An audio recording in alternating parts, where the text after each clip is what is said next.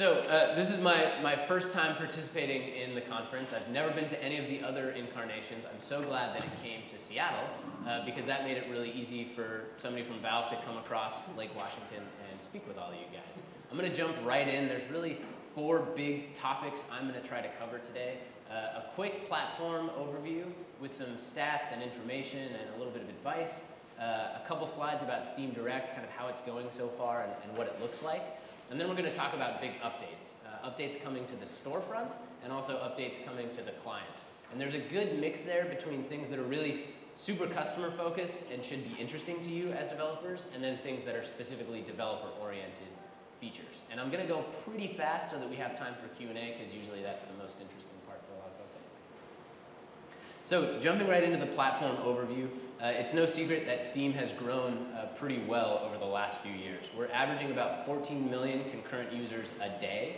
And to put that into context, if you go back a couple years, we were at around half of that, around 8.5 million a day.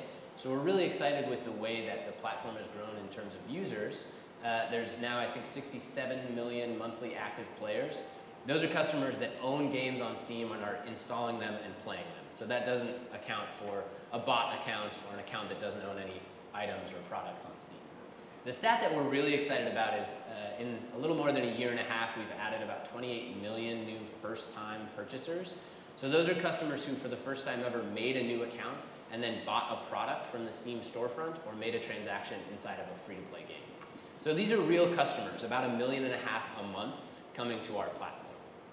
And we think that's a really exciting thing. The nice counterpoint to that is that we're not just bringing new customers in for the first time, but our existing customers are interacting with the platform more and more. We've shared this data before, but this is a graph of the annual average package purchasers per customer. A lot of words in there. It basically boils down to how many new games are customers buying a year. And again, if you go back 2 or 3 years, we're not only adding the number of users dramatically, but the customers we do have are buying about twice as many games as they did per year 3 years ago. And I don't have the graph here, but the playtime numbers follow this very well. Customers are spending about twice as much time a year playing the games that they own, in addition to buying more of them. And a big reason why that's happening is because the diversity of Steam has exploded in the last few years. The number of games has increased, and that can be a scary thing for developers. We completely understand why, but it's also opened a ton of doors. The platform is at a point where you can make a game about being a car mechanic and be at the top sellers list just as easily as you can make a really squad-based military shooter or a dating simulator or a game where you are a rancher gathering up slimes and putting them on a farm. The sorts of games that can be successful on our platform have exploded dramatically. And a big piece of that is driven by regional changes. So this is a pie chart that we usually update and share every year. And if you've seen any of our data from years past or seen us speak at conferences, the first 2 pie slices look pretty much the same. North America and Western Europe have added up to about 1/3 of our revenue in dollars every year. The last slice of the pie is the one that has changed the most and gotten really interesting. If you go back a couple of years, the Russian territories accounted for 9 to 10% of our revenue, and it looks like that shrunk now to 5%. In reality, the overall amount of revenue and units has gone up significantly. It's just that the rest of the regions have also grown, that as an overall slice of the pie, Russian territories are a little bit smaller. One of the biggest growth regions has been Asia. China gets a lot of attention and a lot of discussion, and it is growing really well, but the growth in Asia is driven by a lot more than China. It's also Indonesia, it's India, it's the Philippines, Japan, and Korea have all seen massive increases, not only in the new games, the new revenue coming to the platform, but also the games coming to the platform. And that's where localization comes in. This is one of the most commonly asked questions for people who are getting ready to launch their game on Steam. They want to know, what's the best bang for the buck in terms of localization? And I'm going to put these numbers in a little bit of context. The first thing I'm going to say is these percentage increases are our expected average increase when you add support for a language, and they're adjusted for regional growth in that territory. So for instance, Korean 140% increase That doesn't mean all revenue in Korea is guaranteed to increase for your game for 140%. The region as a whole has grown dramatically. It does mean that once you add Korean language localization, we'd expect about 140% increase in that country. So your own game is going to be different, and you might see slightly different results depending on the kind of game you've shipped and how many customers you already have in the region. So a really text-heavy, character-based RPG, it's going to be more expensive to localize. It's also going to see bigger benefits. A game where there's almost no text outside of the pause menu, the benefits to localization are going to be smaller, but of course the cost is going to be dramatically lower. So if you're trying to prioritize, look at your own existing sales country to country, but these are the regions and languages where we would definitely recommend and where you'll see the most growth relative to how you're already doing. And all of this really flows into kind of a virtuous cycle of growth. What we saw many years ago, it was very challenging to get new developers from new regions to bring their games to Steam because there weren't very many customers in that region. And so all of these sort of pieces fit together on the platform. We've worked really hard to improve support for payment methods, storefront localization itself, pricing games in local currencies, which makes the store a little bit friendlier for developers, which brings more customers from their region to the store, who of course then turn around and buy games from developers from other countries, which makes the opportunity bigger for developers in that country, and so on and so forth. So we're really excited. Every time we bring new developers and new types of games to the platform, we're also bringing new customers into the platform. And that's a big reason why that diversity explosion has been so successful. So the big takeaway, there's a huge global audience on Steam. They're very hungry for games, and they're buying and playing more and more of them as years go by. The next thing I'm going to really focus on is distribution, and this is mostly going to be about Steam Direct, which many of you probably are already vaguely familiar with, at least. In years past, getting your game on Steam has not been necessarily easy. A long time ago, it was a sort of black box process with almost no transparency or insight. Then we changed to Steam Greenlight, which was risky and unpredictable, but also gave you a huge amount of community exposure. And we've tried to listen to as much of the developer feedback as we can, both from developers who have never launched a game on Steam and the people who they're on their 5th or 6th game to really make things easier. And that's the root of Steam Direct. It launched a little more than about a month and a half ago. It's a very streamlined and predictable process. Whatever country you live in, whether you've launched a game before or you haven't, it's a straightforward process that you know you can bring your game to Steam, and it's available worldwide. So the process itself is pretty straightforward. You're going to sign some digital paperwork, our distribution agreement. You're going to put down a $100 recoupable fee, which means you put down the money up front, and once you start selling your game on Steam, you earn that money back. It's not a revenue generation tool for Valve. And then there's a brief app review, which I'll talk about in a second. And then finally, you can release your game once you're ready. And the interesting thing about the app review for us, it's not an onerous cert process. It's actually kind of an added level of QA and confidence. So one of the things we saw happen a lot as we opened the doors to Steam a little bit wider was developers would come and launch their game, and there'd be issues on the store page, or a trailer wasn't playing back correctly, or the developer indicated that Mac was supported, but they didn't actually upload the Mac files to the store correctly, and so on and so forth. So our build and store page review is really designed not as a cert, but as an ensurement that when you press the launch button, customers will get what they see on the store page and be able to play it and have a smooth experience on day one. The other piece of big updates that shipped alongside Steam Direct was really overhauling our way of supporting you developers. Our documentation site was out of date. It was hard to navigate. Search didn't work that well. We kind of had to own those mistakes and spend some time looking at what the developers really need, especially as the platform scales up. So we overhauled the display of the documentation, went through and rewrote a bunch of articles, updated things that were out of date, and did an entire overhaul on the API documentation itself. So when you show up to the Steamworks documentation, good news if you're new to Steam as a developer, it's all publicly available even if you haven't signed up yet. So you can learn about the features, the API, our policies, our guidelines, even before you've signed any agreements with us or distributed your game on Steam. The other piece of that process for us has been a new developer help site. So this is a way for any developer, again, even if you haven't onboarded to Steam yet, you can quickly and easily get a hold of the right people at Valve. Whether you've got a technical question, you need advice on something on your store page, something's gone wrong while you're uploading your build and you're stuck, it's now really easy to click in and set up a message directly to Valve. And those messages are bucketed out to the right people. So instead of emailing me and having me forward your email to 6 other people and 3 days later hearing back, we've tried to make the process a lot simpler and more direct for you. And once you've signed up for Steam, you get a lot back. You get access to all of the APIs for integrating with the platform, and of course, all of our platform-level features. And all of those features are free, and they're all optional. So that means if you want to take advantage of the Steam inventory service, you can. It's quick, it's easy, and it's free.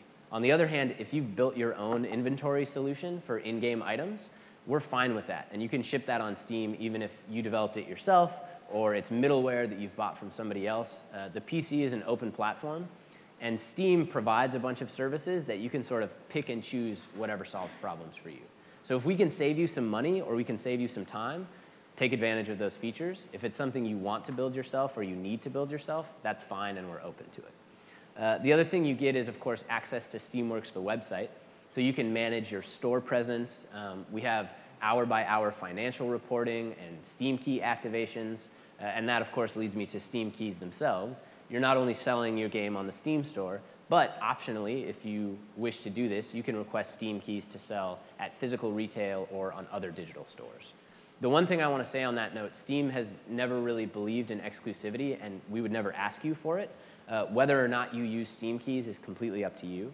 And there's no penalty for launching on other stores, PC or otherwise. If you're trying to decide, should you be selling your game on GOG or Itch or Green Man Gaming or whatever store you choose to work with, that's completely fine. If you want to use Steam keys and they solve a problem for you, that's great. If you want to sell through some other method, that's okay too. None of those factors weigh into how your game is treated by the Steam store. So the big takeaway, we've made it a lot easier and a lot more predictable to sign up for Steam. And one thing I neglected to mention, if you're an existing partner and you're making Universe Sandbox 3, you can go into the process, set up the app ID for Universe Sandbox 3, which I'm not trying to reveal a hidden title from Dan or anything.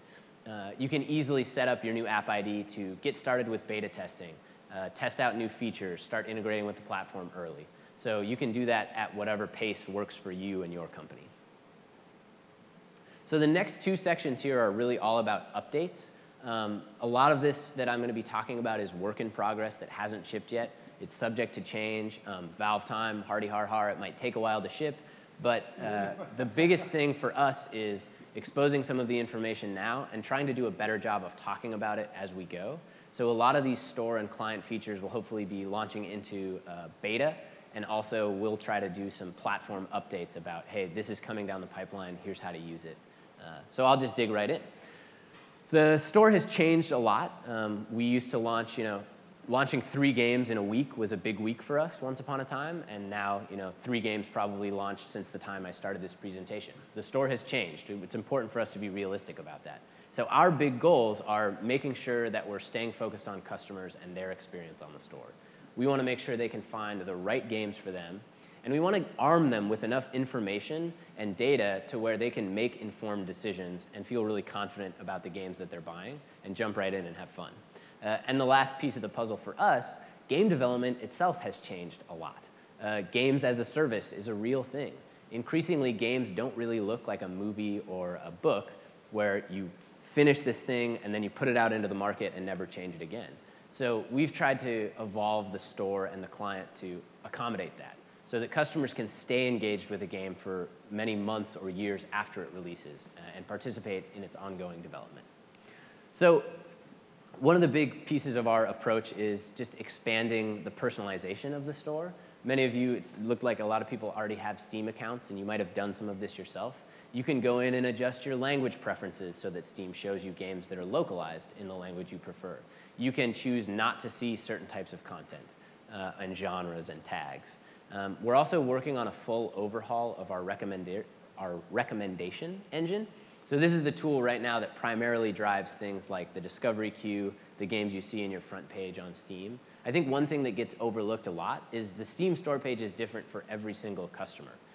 So the idea of this monolithic store where there are 10 top-selling games and 10 featured games and nothing else ever gets to be seen, that's just not appropriate for the diversity of the Steam platform or the diversity of our audience. So we've made a lot of changes like regionalizing top sellers and making all of the recommended games that you see completely dynamic. So when you log into Steam, the content that you see is tailored for you.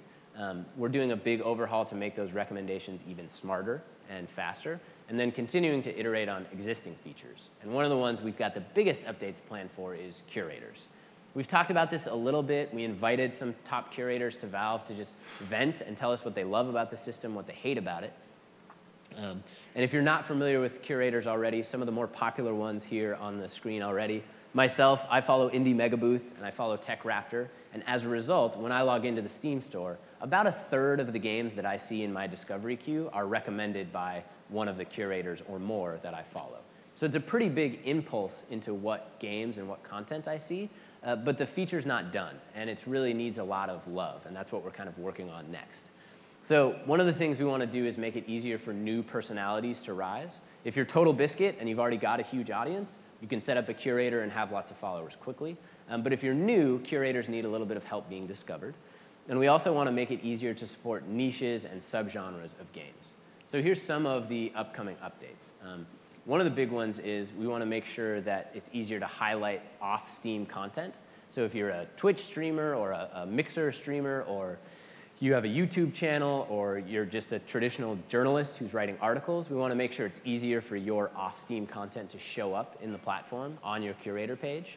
And we also want to make it easier for you to make sublists. So the examples that were mocked up here, it might be hard to see, especially if you're at the back, but sublists like, hey, these are games that I kickstarted, really interesting crowdfunded games that I recommend. These are games with awesome Steam Workshop support, so if you're into user-generated content and mods, check these ones out, and so on and so forth. So we really want to give curators a lot more control and power over what they're showing off, but the other side of that coin is giving developers a little bit more tools.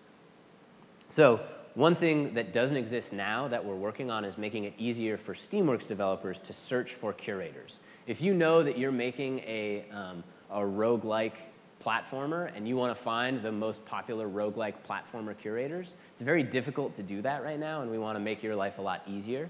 The same goes for Linux curators or curators of games that are support Korean or whatever the case may be. The other thing we want to do is make it easier to verify people through curator systems, so you kind of know who you're working with and know that this is actually PC Gamer and not somebody who drag and dropped the PC Gamer logo into a Steamworks group. The biggest piece of that for developers in terms of verified things is making it easier for you to put your game in front of curators directly through Steam. So these are features that are still in development and a little bit speculative, but the idea would be if I'm working on a game, I have some set of tokens or opportunities to put my game in front of curators directly through Steam without trying to email them or send them a Steam key or risk having that Steam key get stolen or misused, and put the game directly in front of curators in Steam so that they can access it quickly and easily and recommend it a little bit more fluidly. We get that question often from devs: how do I reach out to these awesome curators? And right now the answer is find them elsewhere on the internet. Look them up, contact them through their YouTube channels, whatever the case may be. We really want to bring that into Steam itself to make your life a little bit easier and more reliable.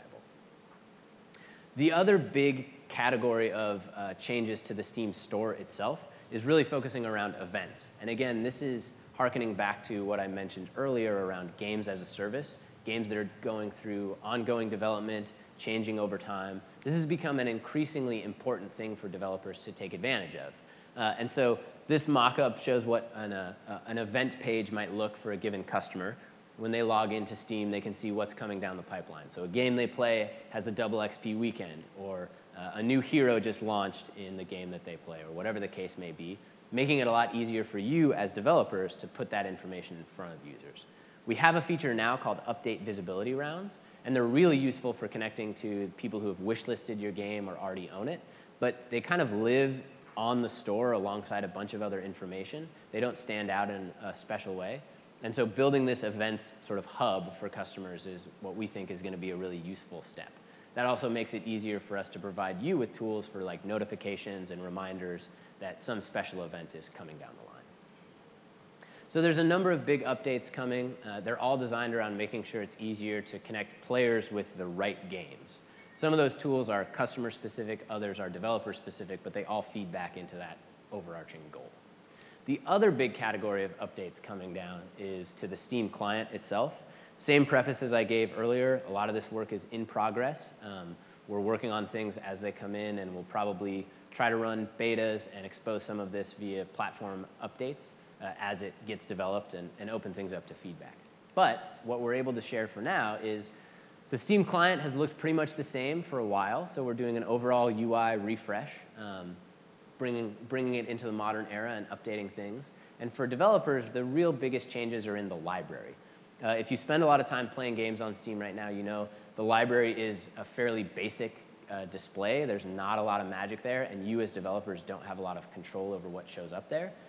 Even though Steam as a whole has this huge, massive amount of rich content about your game, almost none of it shows up when a customer views your game in their library, an existing owner.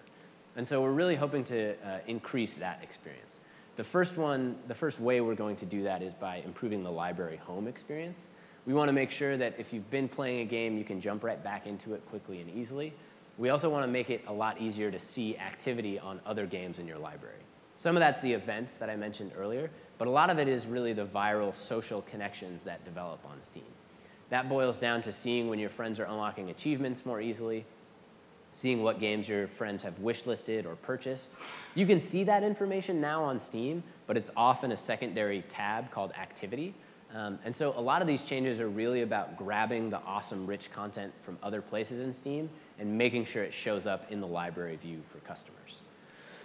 The other big change around the game launch page is what I started mentioning, really bringing in these other features and elements so that instead of having to navigate to 8 or 9 different tabs in a community hub, you can see a really rich update of information right in the library view itself for a given game. And so there's a fresh new Steam client UI coming. No mock-ups to show just yet, but we want to make it a lot easier for your customers to connect with you and for you to build a business over time. It's been really exciting for us to see the rise in games where they have more players a year after launch than they did at release, which was almost unheard of 5 years ago and is now becoming sort of a hallmark of successful games. So that's pretty much the wrap up for me. I think that I've left enough time to do some questions, but you guys can kick me off stage if I'm wrong about that. The biggest takeaways is we really want developers to be considering Steam throughout their development cycle as they're building your game. I really want to reemphasize, if you just launched a game on PlayStation 4 and you're thinking about a port, it's very, very easy to start poking around on Steamworks, read the documentation, figure out what's possible. If you're brand new developing a game that you haven't even shown to anybody yet, it's equally just as easy to get set up with an app ID, start getting beta testing Steam keys so you can hand out the game more easily to friends securely, whatever the case may be. It's really easy to get set up, and we think we've got a lot of great stuff coming. The last piece is we really do want to hear from developers like you guys. Part of that is QA at an event, but a lot of it is just trying to do a better job at showing up to events like these and having the conversations that spark the next great Steam feature or the feedback we need to improve the developer experience. So with that in mind, thanks again for coming. I don't know how much time we have for QA, but anybody who wants to line up at the mic up front, please do. And if you're interested in following up, the top link here, steamdevdays.com, we host a big developer conference called Dev Days. You can listen to obnoxious people like me talk about the business side of things. You can also get a lot of really great insight on running a good early access game or what's working in VR, et cetera. All the talks and panels are available for free at devdays.com. And partner.steamgames.com is the main homepage. So if you're an existing partner, you can go there to see documentation. If you're new, you can read all the details on Steam Direct and download our SDK and read about the tools and features. So that's all I've got. If anybody has questions, come on up. Okay, don't be shy. Come and line up at the microphone at the front. Big round of applause now for sort of Tom. Here, keep you up. So as I'm waiting for people to sort of come down, I will start off the first question. So content is king, but sort of distribution is God. We're all aware that visibility of a game is the most important thing for indie game developers. And when there's a tidal wave, a tsunami of sort of content. Finding those diamond in the rough is hard. So you've got this curator program, but it's like a matryoshka. You're kind of pushing the things downstream. Who curates the curators, and how do you sort of get involved in that sort of stage? And can you tell a little bit about that? That's a really interesting question. So one of the problems, the fundamental problems with curators is how do you find a good curator that works for you? And so we've been trying to talk a little bit more internally about creative ways to surface curators in a context that makes sense. If all you're doing this week is playing PlayerUnknown's Battlegrounds, and we try to pop up curator recommendations to you, that's just a window to be closed and ignored. So one of the things, for instance, that we're trying to do is put recommendations and suggestions into better context. One of the things we've talked about that doesn't exist yet and might never exist is, for instance, if you're playing a game and you really enjoy it, you enjoy it so much that you leave a positive user review. Once you post that user review, we'd like to show something that says, hey, it looks like you really liked this game. So does the sci-fi fantasy curator. It looks like you guys might have tastes in common. Or when you buy a new game saying, hey, you now own 4 different games that this curator has recommended. You might be interested in checking them out. So it's really getting a lot more dynamic and in touch with customers.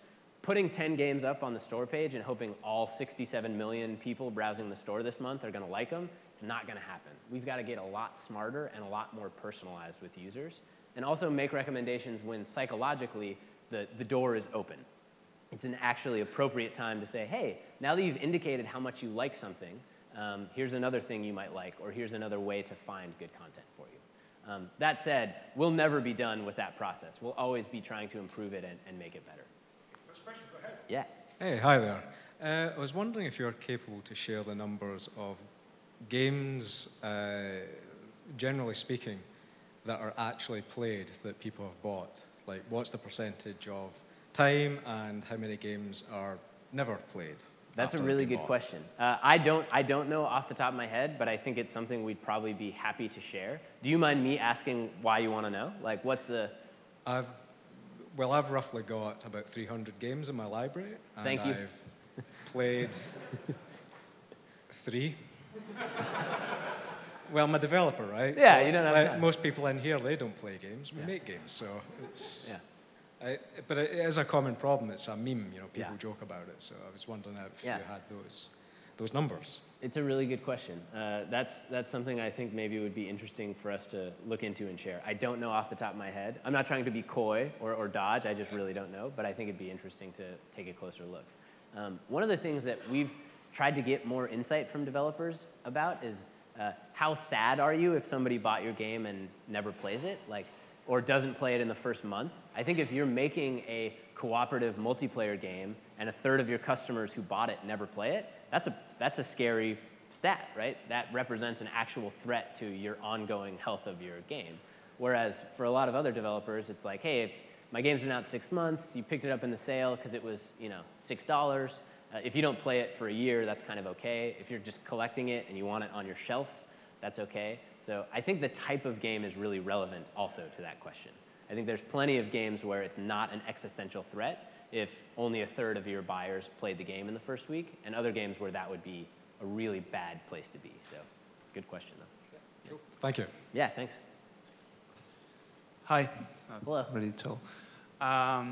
We make VR games, and we want to know if you have any thoughts on that, because it's really foggy still, so yeah. you can lift some of that fog Yeah, up. so full disclosure, I personally don't do a lot of work on the VR side of our business, and I'm not really a great spokesperson for VR generally, but the 2 things I would say that are really important to know is, number one, we internally are extremely excited and investing very heavily in VR. We don't have a whole lot to say about that publicly yet, but we don't we don't see VR as a wave that has peaked and is now going to evaporate. So we're putting a lot of our own resources into content and features and things to continue moving forward. Knuckles is a piece of that we've talked about a little bit more publicly. Those are the new controllers. But there's a lot coming in the pipeline from us that I'm not a great person to really explain or talk about.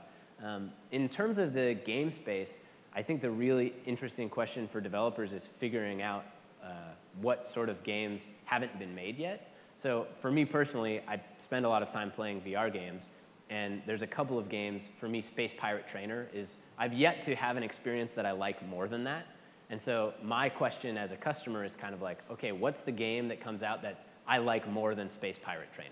Because in the non-VR space, that happens all the time for me. Literally every week there's a new game where I'm like, wow, like I thought I would only ever play Dead Cells, and here comes something else that's awesome and fun and exciting. In VR, that rate is much slower, and I don't think I'm alone as a VR customer in that space. So both we as a platform and you as developers, the real question is how do we get to that point where there's a new great game coming out every week that really drives people. But keep your ear to the ground over the next 6 months or more for Valve to talk a lot more about our plans in VR. Okay, thanks. Yeah, thanks for coming. I feel like it's a long walk, just like 10 steps. Thanks so much for the talk. Yeah. So my question is, let me devil's advocate here with my typical situation. I tend to load a couple of games and load Discord and go to it. And my gaming experience often is close out these annoying Steam windows and get right to that experience. Mm-hmm. And I say this because I ask, what do you guys see in terms of the options that we as players or developers seek, add to our game that have nothing to do with Steam that makes Steam perhaps less essential? You know, there is quite a percentage that comes off if I'm putting my game on sale at Steam as opposed to whatever else may pop up in the next 6, 12, 18 months between Twitch getting in there and everybody else. So what is it that you guys are doing specifically to fight that value that we get from a lot of third-party services that aren't asking for that cut? Yeah. Thanks for the answer. That's a really good question, a really fair one. I should answer it first by stating a common conversation and a common topic for us is, are we doing a good enough job to continue to earn that over time? And so for us, it's Sisyphus. We push the rock to the top of the hill on a feature, and the next morning, there's a rock at the bottom of the hill to push back up. I think the two biggest things I would point to is, number one, what was really common, especially 2013, 14, 15, was pulling things from our own games and figuring out how do we make that broadly available. So Dota 2 has done something really interesting, and a lot of developers are knocking on our door saying, hey, we want that in our game. Can we have that? And so continuing to build things in that respect has been really useful. I think the easiest example of that for me to talk about is the Steam inventory service, where you can have a back end, you can have items that are traded, you can have workshop contributions that are paid out to lots of different people, which we can do that most other platforms can't. But the other piece of it, I think Discord is an interesting one to talk about, and Twitch is another, where we have to make sure that Steam is still a really valuable place for customers to actually connect about games. If all it ever does for you is launch your product, then it becomes a lot less interesting and a lot less valuable. We have a few different features, things like Steam Broadcast, that are not really deliberately a direct competition with other platform features on other areas, but I think the biggest question for us is to keep that wheel turning. I think there's going to be some amount of follow-on. Other people do creative things, and we think, what's the Steam version of that? Or how do we make a version of that works well in Steam?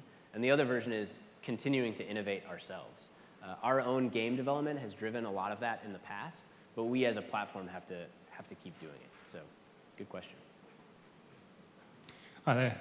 Just a quick question about your review system. And now you mentioned before that, Steam keys are ours to give away or, sell elsewhere. Mm-hmm. It is still my understanding, I might be a month or two behind on this, that those products then get this product has been reviewed for free, and that score does not count towards the overall Steam review score? Yeah, so there's a subset of, if a user acquires the game through a Steam key and they leave a user review, it shows up, it can be upvoted and downvoted and anything else, people can comment on it, but it does show that it was from a key, and it doesn't count towards the user review score at the top of your page. Whereas this product was reviewed for free is something that is a checkbox for press to disclose, hey, I received this product for free. So a customer who bought the game via a Steam key from another store wouldn't necessarily be checking that box. So that doesn't get counted. So if they don't tick that checkbox, it counts towards your overall score? The checkbox is unrelated. It's basically if you bought the game on the Steam store, your user review counts towards the score. And if you bought it somewhere else or acquired it somewhere else, it doesn't. Whether you acquired it for free or not is irrelevant. So does that go against that idea of us being able to sell those, say at a convention or so forth, where it's like, I want to sell copies of that, and then all of a sudden those customers or pre-purchasers don't then count? Yeah, it's a good question. Community? So far, we haven't actually seen that to be true. So one of the areas that a lot of people asked a different version of this question was around crowdfunding. Like, hey, I got $100,000 from my program on Fig, or I've got 10,000 users from Kickstarter. Are you telling me none of those users actually count towards the user review score? And that was kind of a scary thing that we had to go back and look like, hey, is this actually playing out?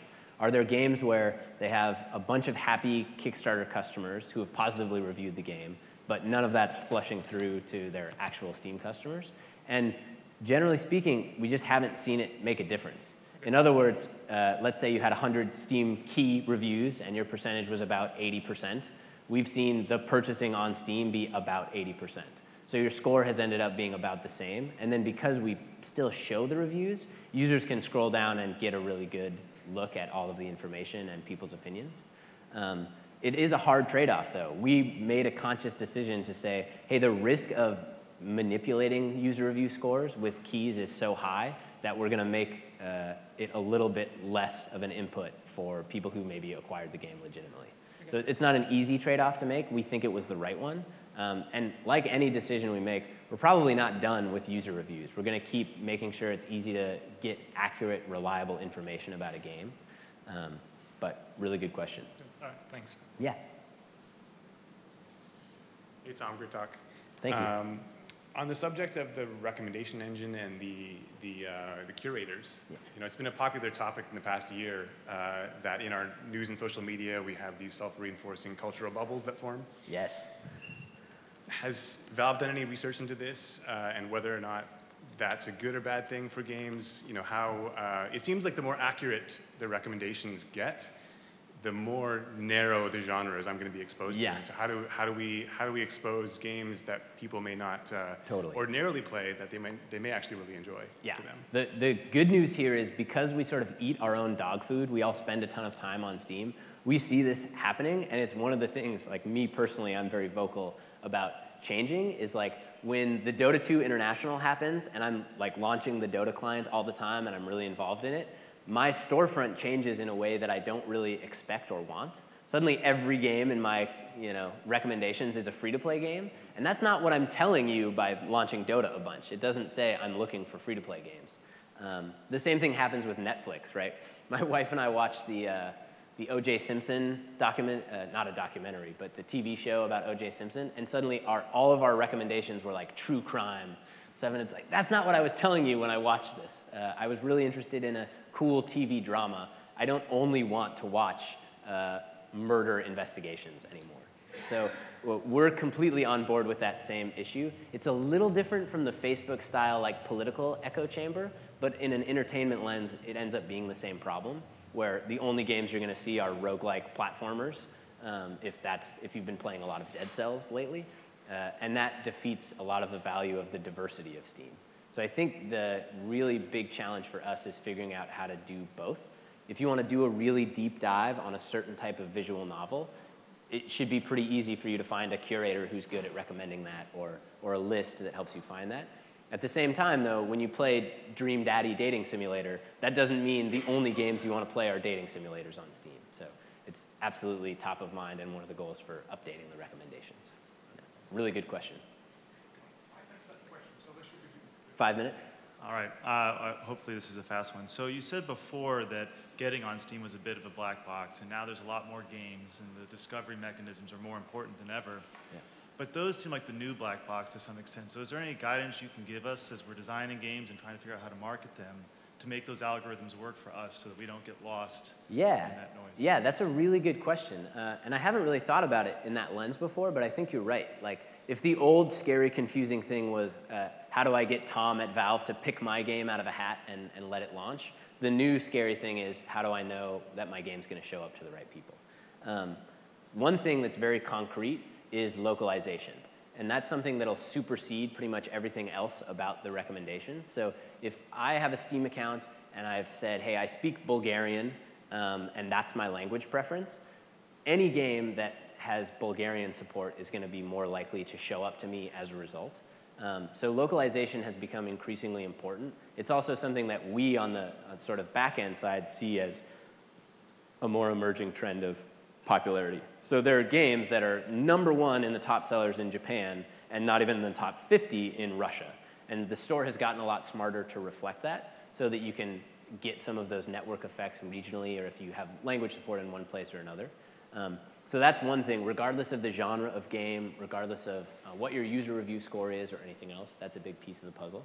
I'm hesitant to say too much more because a lot of the recommendation stuff are changing, but honestly, that's the question we needed to hear at a show like this is, there's a balance of sharing information, which of course all of you guys can imagine. If we laid out, here are the 10 things that feed into the recommendations engine and at what percentage, we've also now broken the recommendations engine permanently by letting people manipulate it. But giving more insight into that's really important. Localization will remain really important. And we think curators are going to become more important. I mentioned, this is a purely anecdotal thing. For me, because I follow 5 or 6 curators that tend to make really good recommendations, about 1/3 of the games that I see in my main cap and discovery queue are from my curators. And so I think that's going to be the next biggest piece of advice in addition to localization, especially as we improve the process. Whatever type of game you're making, get out there and find the 5 curators. Maybe they don't have the largest audience, maybe they have the right audience. Getting in front of those 1,500 customers might be way more valuable than being recommended by somebody with 1 million followers. But great question, and that's something I'll take back as making sure devs have. Long answer. Hey, Hey. So as you guys add more of these like social media-y aspects to Steam, for lack of a better term, Yeah. Are you worried at all about like pushback or criticism from the people, I guess like myself, who spend like 99% of their Steam time just like in the library, opening up a game, treating it just like they did the shelf full of SNES cartridges they had? Totally. I think the key thing for us is letting the store still do that for you. So if you have to click through 6 pages of notifications, or we're asking you to sign up with more curators while you're just trying to launch your game, and that's kind of what I tried to get across earlier. I probably didn't do that good of a job of it. There's a time and a place to show a customer what their friends are playing. There's a time and a place to recommend a new curator to them. But at the end of the day, we're very realistic that the reason customers love Steam is the games they're playing on Steam. And so our job is to facilitate that. If you love playing PlayerUnknown's Battlegrounds, and that's what you want Steam to be for you this month, it should be able to serve that purpose just as easily as the customer who's like, oh my God, I've been playing way too much Dota. I need to get out of my corner here. Let me go play something else. So we're super acutely aware that there's a huge number of customers, many of whom are spending the largest number of time and dollars, who they're not really interested in chatting with friends, and they don't play to unlock achievements. They're just looking for the game that they love to get back into and back into and back into. So really good question. Cool, thank you. Last question. Oh, perfect. Hey, Dan. Couple, two questions about localization. So Yeah. you were showing off a list of languages and which ones you recommended, or not recommended, but like Tend to show the biggest impact. and is it like German, French? Are they like further down on that list? Yes, Oh, okay. they are. And honestly, once in a while we do these big platform analysis updates. So we did one around wish lists last year. We did a few different ones about like doing reviews of sales. So hey, the winter sale and review, here's the revenue we saw, here's the trends we saw. We want to do one on localization to show you that whole chart of where it matches up, and also do a little bit more deep diving on genres. I mentioned this earlier, but you might not see 65% uplift on your Japanese sales if you localize in Japanese, if your game basically has a pause menu and no other text. But you had a follow-up question. Oh, well, and then I was just curious, commentary on China, given that Steam is not officially in China. Is that true? Yeah, it's a harder question for me to answer, maybe a better question for a lawyer or somebody who's doing more work with China. We have no onshore presence in China, but the platform continues to grow really well there, and we'll probably be probably easier to talk about in the future, but honestly, I'm just not a good person to answer that question, unfortunately. Okay, cool. Thank you very much. Yeah. Thank you guys all so much again for coming. Really smart questions. And